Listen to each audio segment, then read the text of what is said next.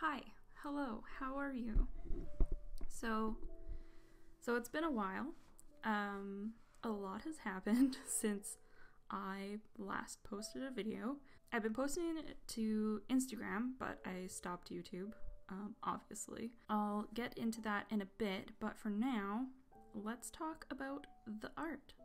So, my plan is to do a series in my journal here, and I wanna use it as like not just a sketchbook, but kind of like a journal. And I want to do so because honestly, I've just been forgetting everything. Like time is, I don't know what is time. I don't know. So I want to kind of just document everything. Like I want to document what I'm feeling, what I'm going through, what I've watched, and just do like odd random sketches of things or photos that I've taken in specific months. I think I've done November and December in this video, and I'll be talking mostly about just catching you guys up on what's been going on with me since I've been gone, since I don't know. I don't think I can just like hop right back into this without explaining everything. And I'll link what I'm using in the description down below.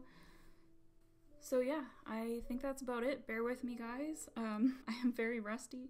I've decided to start out with a sketchbook video because it's chill, low pressure, and kind of personal, which is what this vid will be all about.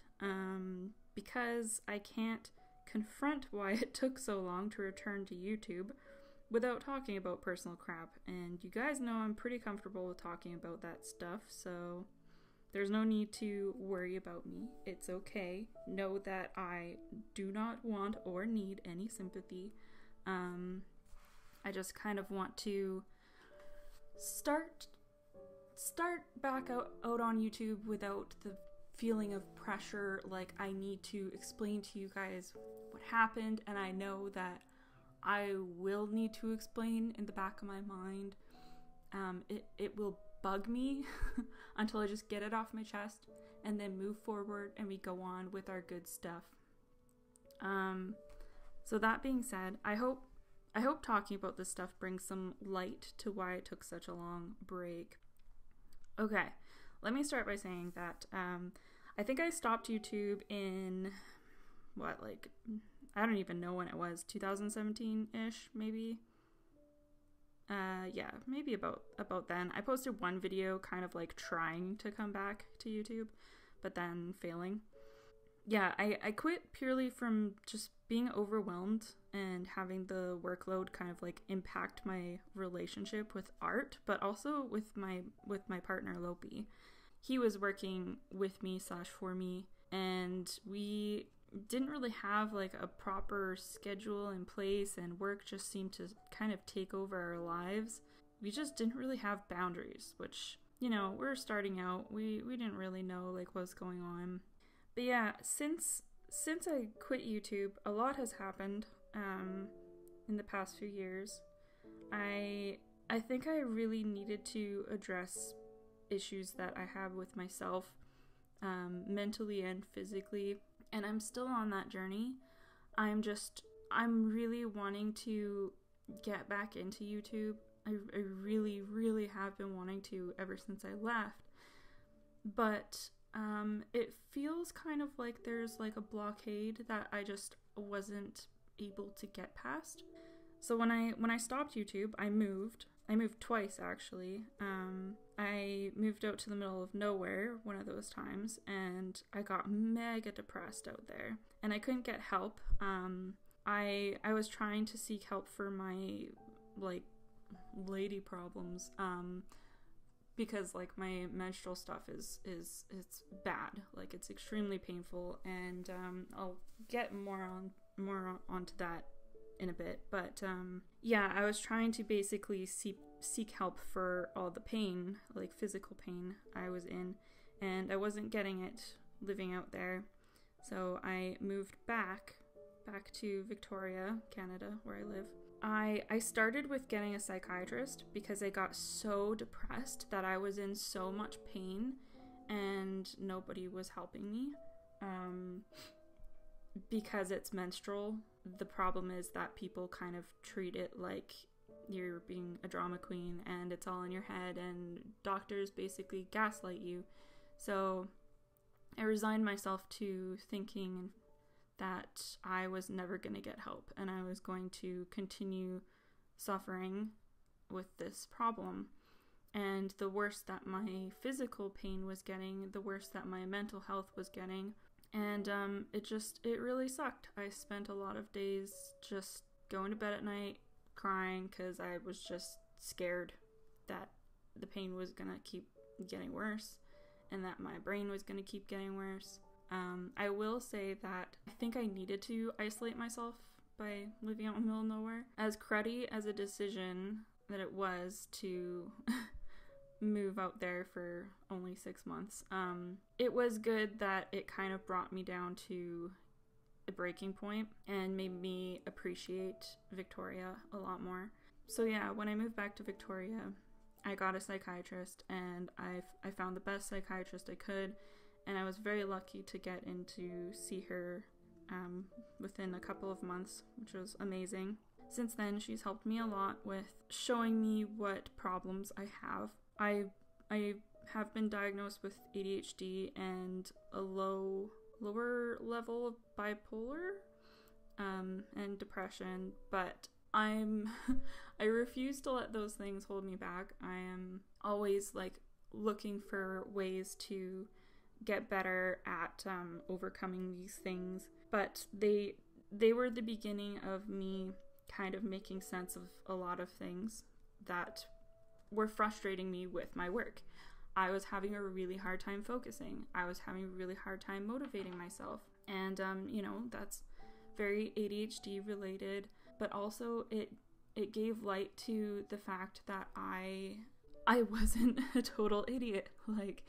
In school, I couldn't focus. I couldn't focus at all. And I went through all my report cards and it said, it would be so great if she would just focus on her work, if she'd just listen or whatever. And, me not listening in school resulted in me making art, which was great because now it's my job and I think it might have helped me progress with my art.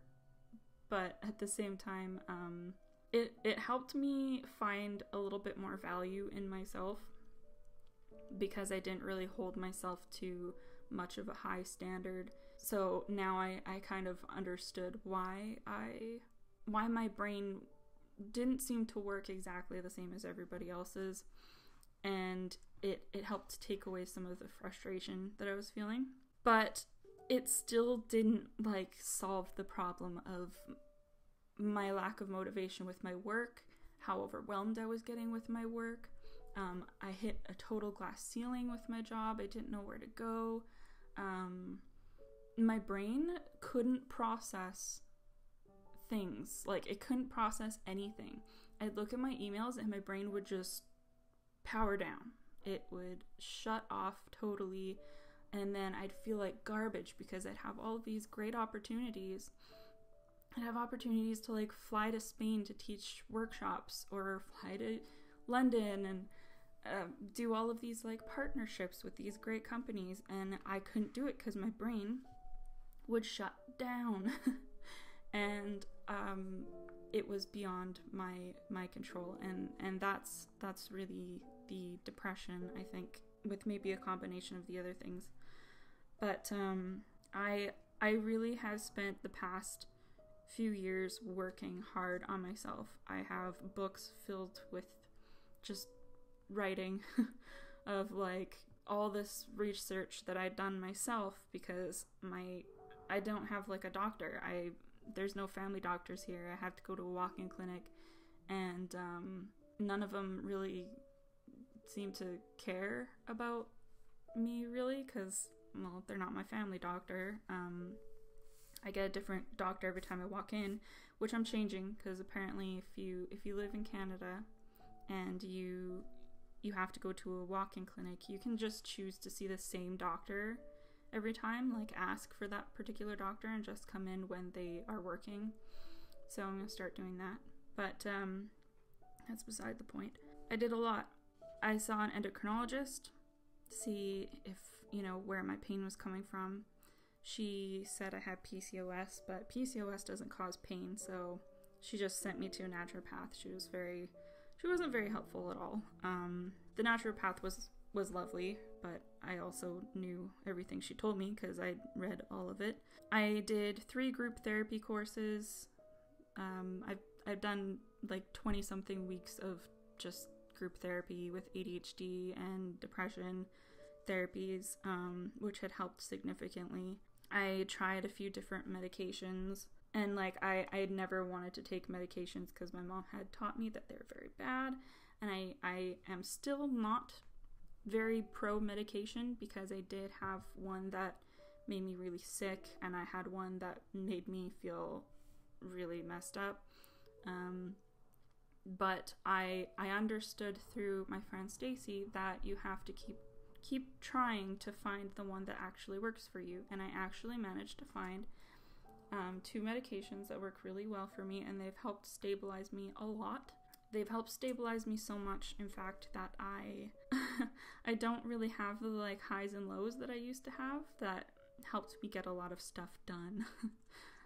So I didn't have like the manic work sessions that I used to go through that helped me be really productive. However, I do really like being stable. It feels nice, but I'm gonna start trying to go down in dose to see what my baseline is, see if I can eventually get back to not being on medications. I'm just talking about that because I feel like there's so much stigma around all this stuff, and I really, really, really want to normalize talking about this, and I want people to feel like, you know, they're not broken. If you need help, you know, you're not broken. It's okay. It's like, it's temporary. And even if it isn't temporary, it's fine if you need something or you need to talk to somebody to kind of like feel good, you know? I'm all for it. Yeah, I started getting a huge fear of not being able to get back to where I was before, which is like 2016, pre-2016, when I was making videos. I was feeling good. I was making art like every day. I was like, at this point, and the point that I'm at now, I feel like I've lost or come out of touch with my relationship with art, and there's a fear of, you know, becoming obsolete if you're not constantly posting on Instagram, because there's always that pressure, not constantly posting on YouTube. It feels like you're forced to make art constantly. It's like social media kind of takes the mysticism, the wonder of making art and all the good stuff. It kills it, and it definitely did that for me, and I definitely became bitter about it, and I had tried coming back to YouTube a few times as well, and every time that I would get up the courage to do it, YouTube would go and do some stupid garbage, and, you know, it would start adding a million ads, or it would start, you know, just treating its creators like crap, and I had a hard time, and I still have a hard time wanting to be a part of a company that is what I consider not a very good company. I disagree with the fact that the ads get to basically not fund us if we, you know, say any swears or anything like that. But at the same time, I don't get to choose what ads are on my videos. I don't want McDonald's on my videos. I don't like McDonald's. I haven't supported that company in forever. Same thing with Walmart. I haven't shopped at either of those places for like, I don't know, 8 years more. I don't want them. I don't want so many things. I don't want oil field, you know, stuff or political stuff on my videos, but I don't get a choice, which is garbage because I'm the one who spends all the time on my videos. So it is frustrating, but at this point, I'm doing it for you guys. I feel like, you know, 2020 was such a crap year, and, you know, the past few years have been crap, to be honest. I think that right now we all just need a bit of distraction, and I want to be that for people. there's a couple of YouTubers that I watch religiously on YouTube, and they're like one of the best parts of my day, you know? I want to help people like that. I've realized now that this is potentially going to be a bit of a long video. I hope you guys are okay with this and with me talking about this. I'm really just trying to get all of it out and over with and done with, and then we move on, and the next video is just going to be all the good stuff. So now I'm at a point where I'm kind of trying to ease myself back into YouTube, ease myself back into a situation and like a work pattern that might work for me. And patterns are hard for me, which I'm learning is because of my ADHD. I'm a very chaotic person. I don't have schedules. I don't function steadily. There's nothing stable about me. I am a very unstable person. But I would love YouTube to be like the baseline of my work. I would love it to be like an everyday thing. Not every day, but I'd like it to be at least a weekly thing.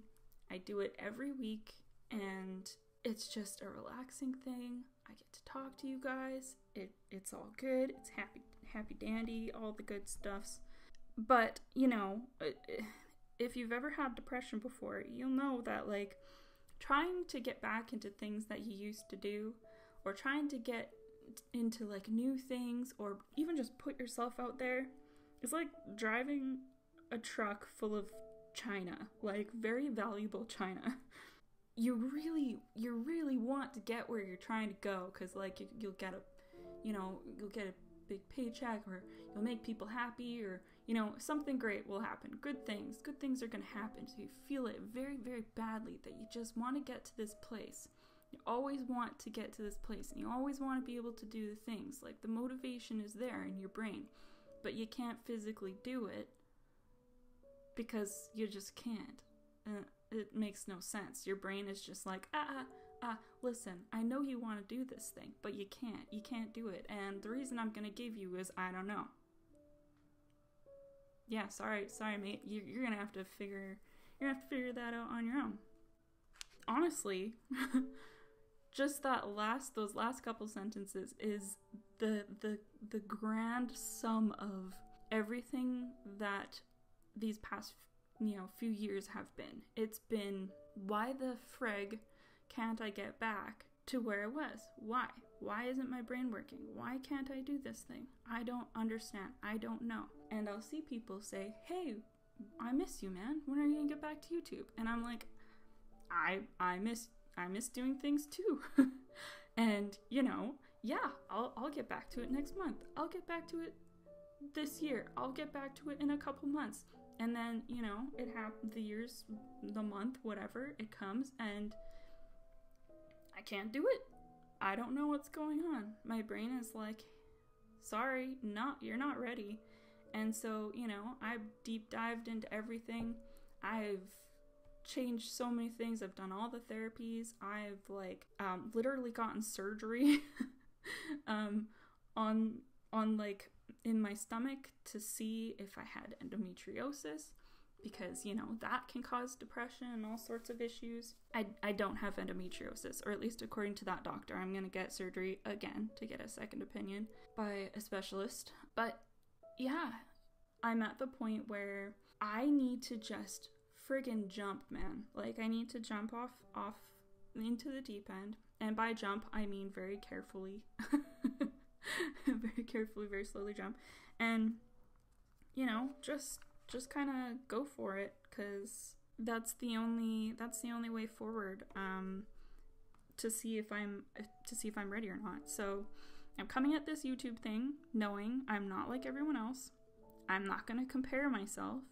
I don't see myself really making like ultra high quality, videos that the kids are making these days. Like, my favorite videos are what YouTube used to be, Like, I like the videos that are just chill and you get to actually, feel like you're hanging out with that person. I I like videos where, you know, the people who you're watching still have a personality. They're not just like shouting in your face and like asking you to smash which and what buttons. I just like, I don't know. I just want to hang and not let this become something that I'm not. And I hope that that is fine with you guys. I might get like totally swallowed up by the algorithm, but you know, I don't like everything that's just so like in your face right now, and like I hate all the clickbait and just all of it. I don't like trying to like tactfully position myself into like a place where I'll get more fame, or I don't know. I just really want to focus on the art at this point. I have gotten to where I wanted to get to, and you know, there's nothing there. I would rather spend my time nurturing my artwork and having fun instead of like choosing things that are just gonna get likes and numbers, because numbers didn't work for me. I got depressed after I got the numbers, so I don't want to focus on that stuff. I just miss the humanity, you know? Like, it was striving to be something that I'm not, and trying so hard to like make everything absolutely perfect in every like video and every post that I made on Instagram, that I feel like maybe started making me just shut down.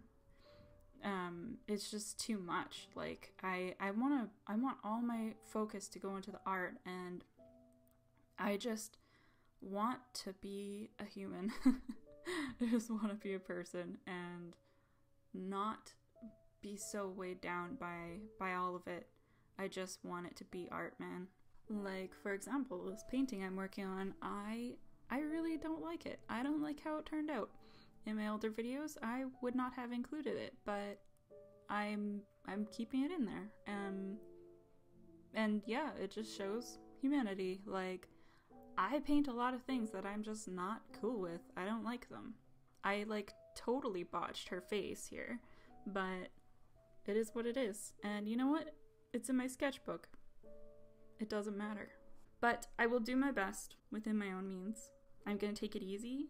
I'm getting help with comments, mostly for my anxiety, which feels silly. I see everywhere on like drama videos, like, if you can't handle the comments, then you shouldn't be a YouTuber, which I think is BS. I think people like to just create, and comments on YouTube can be really freaking harsh. Not really for me, which I've been very lucky with, but it can be really harsh, and I don't know how some people are able to live with some of the comments they get. Like, it's bad. People need to be kinder to other people online. But the thing is, I'm at a point where I need to protect myself, but also I need to move forward, and this is the best way for me right now.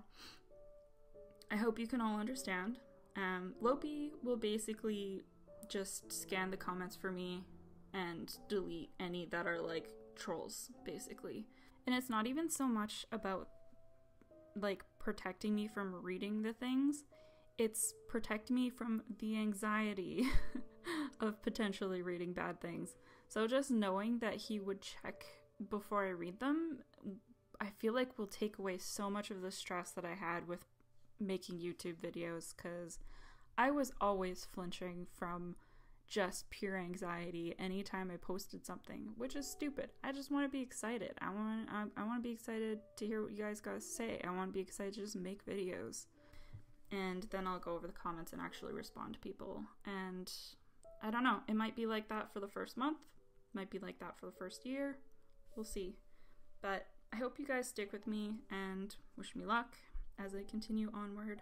Let me know also if you guys have any suggestions, anything you guys want to see, anything you want to see me paint, anything you want to see me draw. I would like to eventually get out more and do some plein air painting. I feel like that would be a lot of fun, especially since it's something that I really want to work on myself.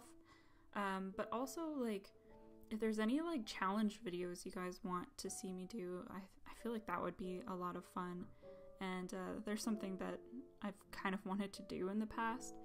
I have quite a few videos saved up. Like, I have a story time video I've been wanting to tell you guys for literally years. Yeah, any ideas, throw them at me. Even if I can't do them for the next couple of months, if I'm just focusing on sketchbook stuff, I can at least write them down and, you know, ponder them and think up ideas. And I'm gonna get the P.O. box up and going again. I've had a lot of messages from people asking about that. Every video will be like an epic mountain for me to climb, but I am going to do my best and make a real effort. Because honestly, I really do miss making videos. I think it's really just the social media aspect that really messes me up, and the anxiety around it, you know? I'm gonna start slow with these probably just low pressure sketchbook videos and see how it goes. But yeah, this is a very long video, and I apologize if you guys are super sick of hearing my voice. I hope you guys have lots of good stuff happening to you this year, and I hope good stuff happens to all of us this year. We really need it. Stay safe, and I'll talk to you guys in the next video. Bye!